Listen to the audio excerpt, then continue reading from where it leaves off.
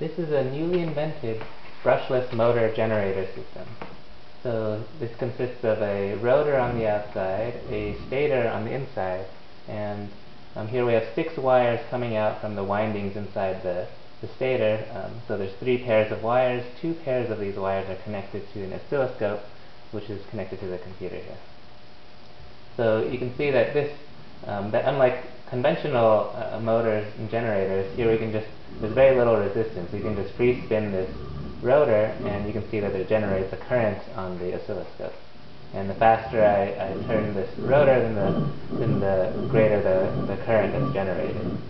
So here we can see that even at a relatively low rotational rate, like 1 hertz, we can generate about a 30 hertz AC current on the oscilloscope. So here we see 2 of the phases of the 3-phase current separated by 120 degrees, and here we can see there's about a 10 volt peak-to-peak voltage here on the oscilloscope. And this system can be used as both a motor and a generator, so you can use it as an energy converter, and this is more efficient than other existing motor technologies.